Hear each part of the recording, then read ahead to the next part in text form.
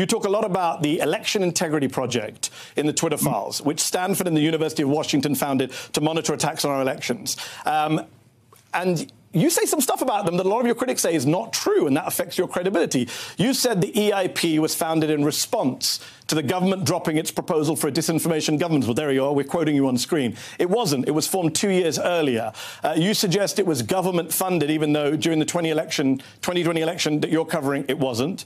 You say they labeled 22 million tweets as misinformation in the run-up to the 2020 vote. They didn't.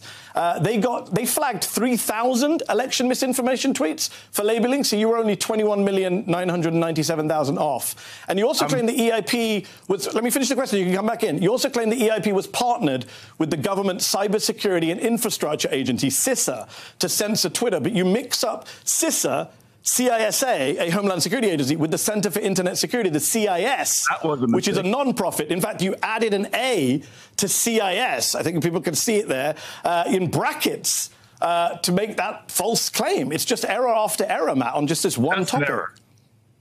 But the other ones aren't. Many people saw journalist Matt Taibbi's puzzling decision to appear on Mehdi Hasan's show to debate and kind of defend his Twitter files reporting for Elon Musk to push more Trump-like election fraud claims. People saw this and wondered, what happened to Matt Taibbi? Thinking that this is the peak of his terrible, horrible, no good, very bad week. I mean, he was still basking in the good graces of Elon Musk, an honorable man that Matt Taibbi just couldn't criticize.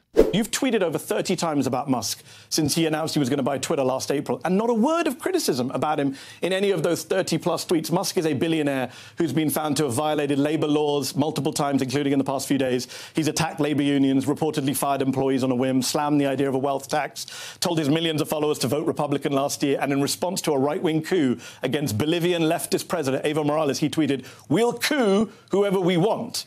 And yet you've been silent on all of that. How did you go, Matt, from being the scourge of Wall Street, the man who called Goldman Sachs the vampire squid, to being unwilling to say anything critical at all about this right-wing reactionary anti-union billionaire? Look, so I like Elon Musk. I met him. This is part of the calculation when you do one of these stories. Are they going to give you information that's going to make you look stupid? Do you think their motives are sincere about doing X or Y? And I didn't. I thought. I mean, I did. I thought his motives were sincere about the Twitter files, and I admired them. I think he did a tremendous public service in opening the files up. But then Friday happened. Twitter began preventing users from engaging with tweets that contained links to Substack articles, blocking any likes, retweets, and comments from these posts. Additionally, users were unable to pin any tweets to the top of their profile if they included a Substack link. It's been widely speculated that Twitter disabled Substack from the site because the online publishing platform had recently launched a new feature called Substack Notes, which provides a Twitter-like feed to authors and subscribers of the newsletter site. And one thing Elon Musk does not condone is competition, even when his perceived opponents aren't even looking to take him down. It's a normal thing for people with huge egos, coupled with the fear that they'll be discovered for the frauds that they are.